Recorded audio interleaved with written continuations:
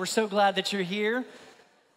Hope you have a happy Easter. Anybody a runner in the house? Anybody a runner? Got a few runners in the house? Yeah, I'm not. I'm not a runner at all. People tell me all the time, Brandon, you're built just like a runner. I'm like, thank you? I don't know, is this a compliment or like a backhanded jab? But I'm not really much of a runner at all. I was a runner in high school. I actually ran 110-meter hurdles on the track team, so I was a sprinter. And so running for me was like 15 seconds, and that was plenty. I was done. That was it. That's all I needed. Since then, I'm not much of a runner, but our story today, the story of Easter, in fact, is a story that gets people running.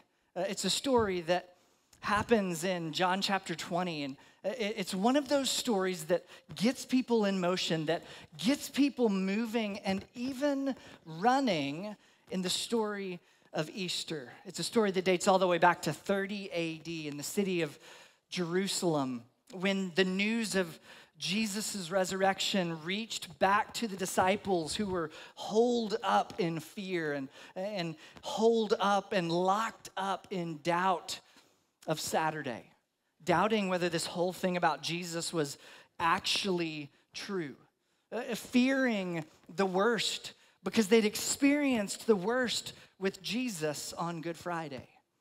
When news reached back to the disciples, it literally set them in motion and got them moving in that moment, at that minute. It's not one of these stories that we kind of stick our hands in our pockets and say, that's a cool story. It's not one of these stories where we gather around the water cooler and say, hey, this would be a cool idea if we like wrap some religion around this and packaged it up for some Christian holiday. No, this is a story that sets us in motion, a story that gets us moving, and a story that got some of the most unexpected people running in this first century. In John chapter 20, the story goes that on this first day of the week, Mary Magdalene came to the tomb early while it was still dark. In this moment, hope seems gone. At this moment, promises seem broken. The future looks rough because at this moment, it is still dark. And can we just address the elephant in the room this morning? I know it's Easter Sunday. I know there's a lot of joy. I know it's springtime. I know this is a Sunday where we bring celebration about new life. But if we're being honest, for so many in the room today, it could feel hopeless. It could feel like it's still dark in your life, even though it's Easter Sunday. Maybe it's because your marriage is just collapsing around you. And maybe the bills are piling up. Maybe the depression will never seem to lift. The anxiety is always present in your mind and in your heart. Maybe the doubt that creeps in screams louder today than it does any other day. Can I just tell you, our God does some of his greatest work in some of the darkest of times. While it was still dark, the story says that Mary Magdalene saw that the stone had been taken away from the tomb. Oh, sorry, no big deal, right? I mean, it's just that guy came back to life. No big deal, right? The stone had been rolled away from the tomb in this moment because Jesus was alive.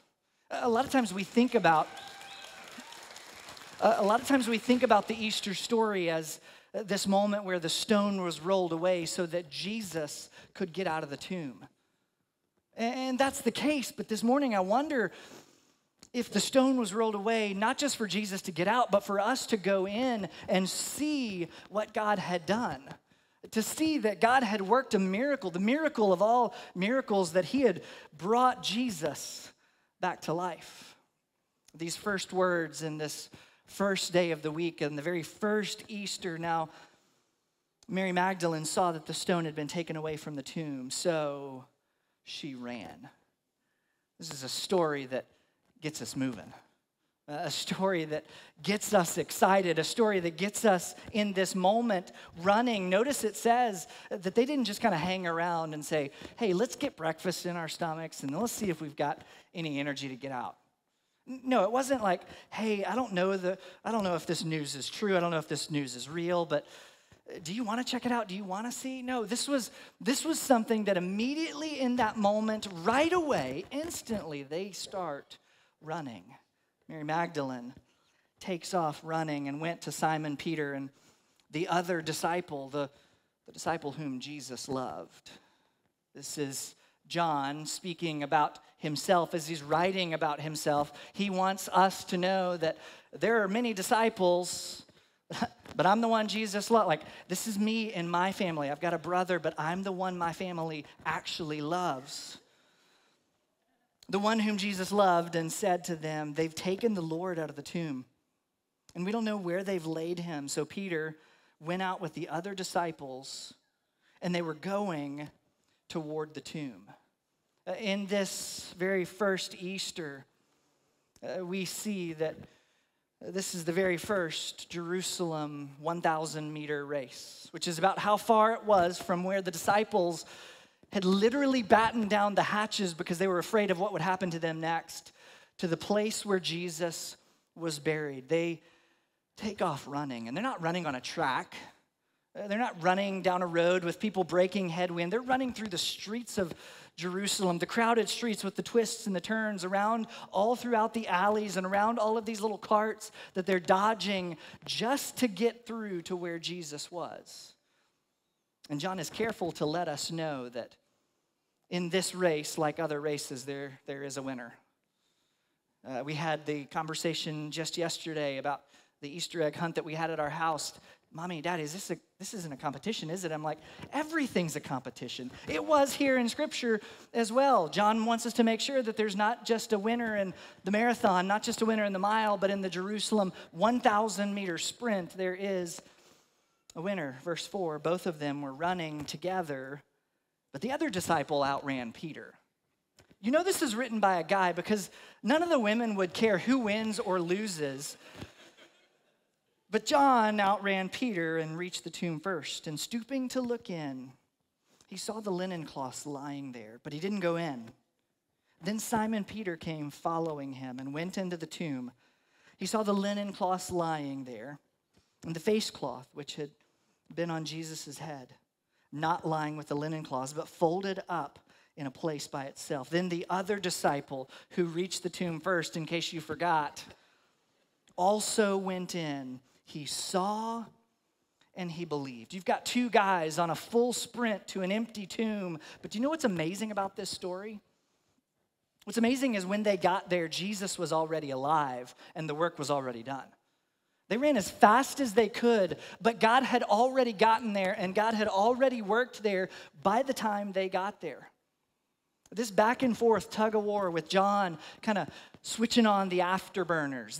This back and forth of maybe John took a shortcut that Simon Peter didn't know about and he came in first. But the big story is it doesn't matter which one of them got there first. When they got there, the angel of the Lord was just sitting on the stone that was rolled away, and Jesus is walking around in the garden already conquering sin, death, hell, and the grave.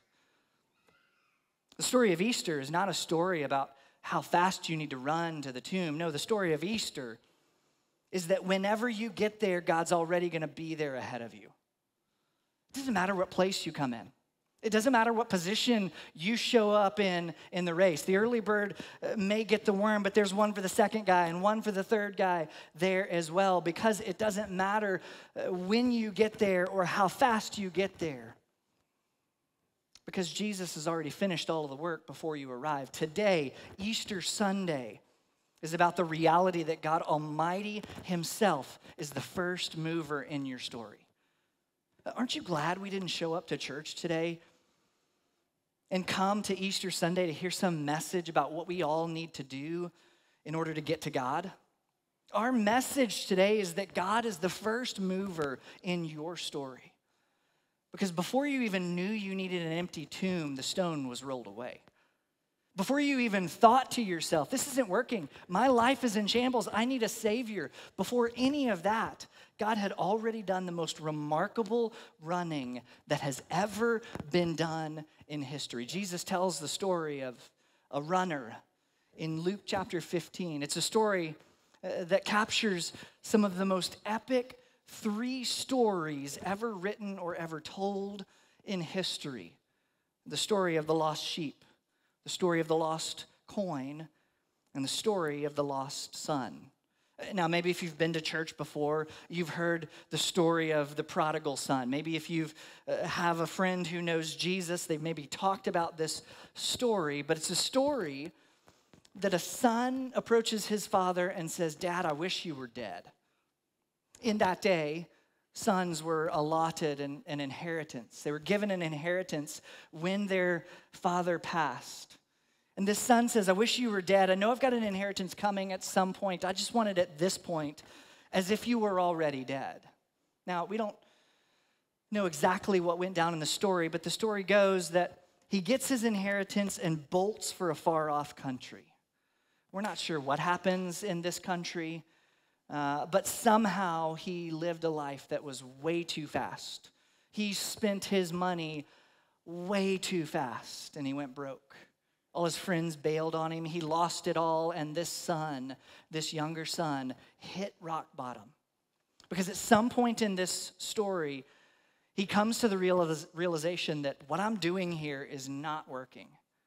And so he's at a turning point, a tipping point where he's got to make a decision, and the decision that he makes is captured in Luke chapter 15, verse 18. When this boy realizes he's got to make a change, he says this, "I will arise and go to my father, and I will say to him, 'Father, I've sinned against heaven and before you.'" He decides in this moment he's going to make a change. And so what does he do? He gets up, he repents. Verse 20, he arose and came to his father. He came to his senses, but also made a conscious choice, decision to take a direction toward home, to turn from his life and turn toward his father. And so he repents and goes home. And as he's coming home, he's most likely thinking and even rehearsing what he's going to say. I got to repay my dad. I'm not making a penny here. I am so far down to rock bottom that I'm eating what the pigs are eating in this moment. And the only way that I can see paying back my dad is to get a job as one of my dad's hired servants. Because my dad is a very fair and honest and generous man.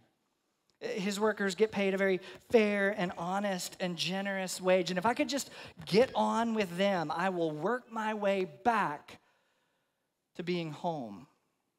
But check out what happens.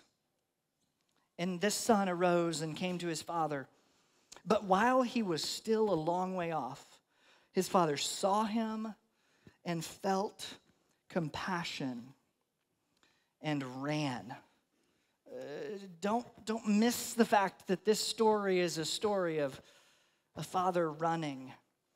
He ran to his son. He threw his arms around him and kissed him. I am so stunned by the fact that in this moment of getting back together, a father and a son, in this very moment, the father didn't have any contempt on him. There was no pent-up frustration and anger for, "I can't believe what you've done. I can't believe where you've been." No, there wasn't contempt at all. Instead, there was only compassion. Which tells me and tells you today that when God sees us today, when God looks at you, when God sees you where you're at, wherever you're at in your life, he doesn't have contempt for you. No, God has compassion on you. Now, it doesn't mean that the consequences of life aren't real. It doesn't mean that God's happy about the choices that you've made. It just means that he sees how miserable you are. He sees just how much it hurts and how devastating the consequences have been. And he's looking at you going, "Man, I have so much compassion for you in your situation right now." So much so that it's going to prompt me to start running toward you. Jesus, as he's telling this trio of 3 stories, he opens with the story of the lost sheep. There's one sheep out of a whole herd of 100 sheep who gets stuck in a briar. And out of this 100 sheep, the odds aren't terrible. It's just 1 out of 100. But we know God is our good shepherd. And so he moves to find the one sheep. In the second story, there's a lady who had 10 coins, and she lost one coin in her house. And so the odds have moved from 1 out of 100 to now 1 out of 10. But we know that God Almighty cares so much that he searches the house until he finds what's lost. Now we've got a father with 2 sons. So the stakes are moving up, and it's no longer 1 out of 100. It's no longer 1 out of 10. Now it's 1 out of 2. And this father in the story represents our heavenly Father, God. Almighty God, who created the heavens and the earth, is now running, which has to be the craziest, most absurd thing Jesus could have ever said.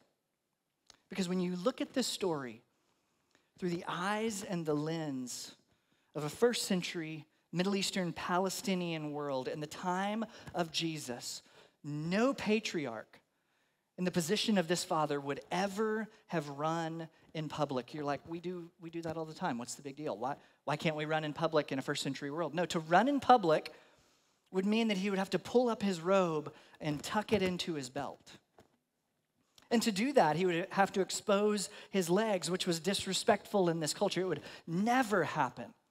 It would disgrace the father. It would embarrass the entire village. But the father says, I couldn't care less what the village thinks. They're going to see my ankles. The village is going to see my shins. They're going to catch a glimpse of my knees. They're even going to get a little bit of thigh this morning because I don't care what the village thinks. I only care that my boy knows what I think about him. This is the greatest running event in the history of humanity. But don't think about this as the father's sitting on his front porch. He's got a glass of sweet tea, and he's sitting in his rocking chair that he got from Cracker Barrel. That he's looking down the road, and there's a gate at the end of his driveway. No, that would be a very Western way of looking at this story. Because in Jesus' culture, in this day, there's a village involved. In the days of Jesus, people lived in community. And so there's a community reputation at stake. There's something at play here called kazaza. Jesus doesn't explicitly mention kazaza in the story, but it would have been in the back of everyone's mind who was hearing Jesus teach this story. Because in the Jewish law, dating all the way back to the days of Moses, there was a ceremony called the kazaza ceremony. This ceremony would happen if a Jewish boy married someone that the family didn't approve of, or if a Jewish boy lost all of their inheritance and embarrassed their entire family. And if the boy decided at any point he wanted to return to the village, then he would have to face the kazaza ceremony. This is a ceremony that happened in the most public way possible at the village gates of the city. And it would be led by the elders of the village. And the father of the boy wasn't even allowed to come to the kazaza ceremony because in this culture, a father's blessings trumped a community's decision. And so the father was required to remain in the house. The mother could come, and the mother could advocate and plead for the mercy of her son, but not the dad.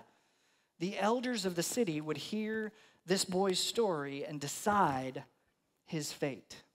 And if they decided that kazaza was coming, this word kazaza is the Hebrew word for cut off. If they decided that kazaza was coming, then they would throw this clay pot at the feet of the son. They would smash it on the ground and say to him, you are now kazaza. You are cut off from our community and from our village forever. And so this son knew that not only did he have to face his father, he had to face the village with this kazaza ceremony. Can't you imagine him thinking, I know that I'm never going to get back into the house, but I'll work as hard as I can to pay back the debt just so that I can get back into my hometown. It could have been that the story of this son's return started making its way up the grapevine back to the father. And maybe somehow he heard that his son was coming home. We don't know how long the journey took. We just know he was in a far-off country. Did it take a couple of weeks? I don't know. Did it take a week? Maybe 8 days? We're not sure. But the dad was watching the road. Why? Because the dad had to get to his boy before the boy got to the village. So he ran. When he saw him a long way off, he tucked up his robe and started to sprint. I don't care what anybody thinks about me today. I just want my boy to know what I think about him today. And he finds him down the road and throws his arms around his son and kisses his son and shouts out and proclaims, "This is my son who was once dead and now is alive." Put the best robe on his back. Get the family ring and put it on his finger. Put shoes on his feet. My son who was lost is now found. On the road, in that moment, reconciliation happened. And reconciliation trumped Kazaza. So that when they returned together, when they came through the gates of their hometown, the boy already had the robe of his father's family. He already had the ring of his father's authority and approval on his finger. He had the shoes that elevated him in the culture of that day and his dad's arm around him that moment. And they just walked right through the city gates, right past Kazaza, right into the house where they had a party for the boy that night. That boy did not get Kazaza. He got grace. And this love, this grace, is something that's available to you in this moment today. You're like, how? This whole Jesus thing, this whole grace thing seems a little bit too easy, because maybe for you in your life, in your family, you've just experienced Kazaza. You've experienced someone smashing this clay pot of embarrassment and humiliation. How could you do that? What are you thinking coming back after you've acted like you did? Maybe for you, you've even expected coming into the room today, yes, I'm showing up for an Easter service, but maybe you've thought, if I show up to a church, I'm going to have to air all of my dirty laundry. I'm going to have to pull out all of my junk. I'm going to have to reveal all of the hot garbage that is my life today. But this is not what we get. When we get Jesus, we get grace. Now, this is not God saying that there are no consequences, but it is God announcing that there is something new called grace. And when you fast forward from the story that Jesus tells of the prodigal son, if you fast forward to Good Friday, what we begin to see and now understand is that when Jesus hung on the cross, he got kazaza. He literally got cut off to the point that as he's hanging on the cross, he literally says, my God, why have you forsaken me?" God Almighty smashed the pot of our sins at the feet of the cross of his son and said, "You're cut off so that all of us in this place could be brought in and welcomed in and brought home with our Heavenly Father." Jesus got kazaza. We got grace. And that father said, "Somebody go and kill the fattened calf," which to a room of people in Orange County who likely the majority of us, if not all of us, are not farmers. We buy our meat at Ralph's or Pavilions, or if you want to go like organic grass-fed, you go to Trader Joe's.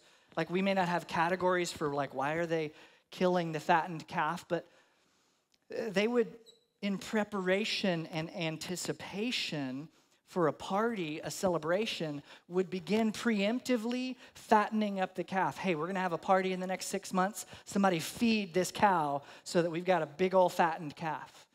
Go feed this cow more and more and more so that by the time my son comes home, we are ready. Nobody's scrambling around asking if we've got any charcuterie boards.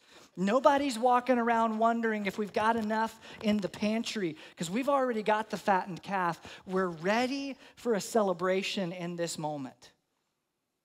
God is the first mover in your story. On the day that you decide you want to come home, on the day that you decide you need forgiveness, on the day that you recognize you need a Savior, you're not going to catch God off of guard. You're not going to surprise God and say, "Oh my goodness, I was so not ready for this. Gosh, do we have anything for a party to celebrate my child coming home?" No, he's not going to be put off. God is already anticipating your return. His father, when he saw the boy returning, had to have said, I knew my boy was coming back. I expected my boy would come home. I've been praying that he would see the light, and I've been fattening up a calf this whole time.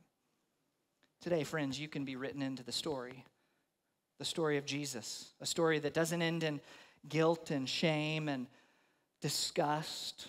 It doesn't end in you being written off or cut off or shunned. No, this is a story that you're accepted just as you are, right where you are. And if there's anybody in this house today that says, I'm finished doing it on my own.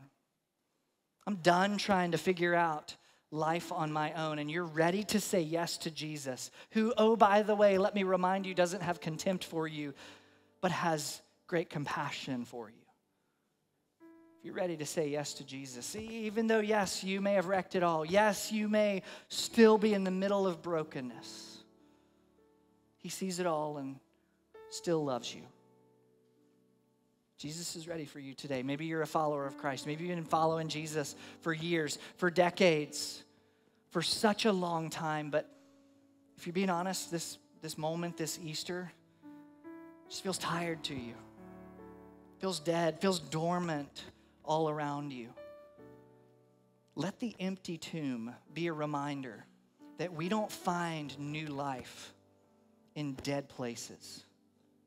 I can't tell you how many times God asks me, Brandon, why do you look for living water in dry riverbeds? Why do I continue to dig up the old when Jesus has invited me into the new? Why do I settle to live in the pain and hurt of yesterday's offenses when Jesus is inviting me into a tomorrow of healing and promise? Easter reminds us that wherever we're at, God does the impossible. That God brings dead things to life, and God always keeps his promises. Not just for those lives in Scripture, but for your life today. Would you pray with me? Jesus, we thank you that you have conquered sin, death, and the grave. Not just as a cool spiritual story, but as a reality for us wherever we're at. And so today, God, would you give us the courage to say yes to your invitation? Would we trust that you welcome us, that you run after us, that you chase after us with love and compassion? God, would you remind us when we go searching and go looking in every other place but Jesus, that we're going to come up empty? Today we trust you as you welcome us home. In Jesus' name, amen.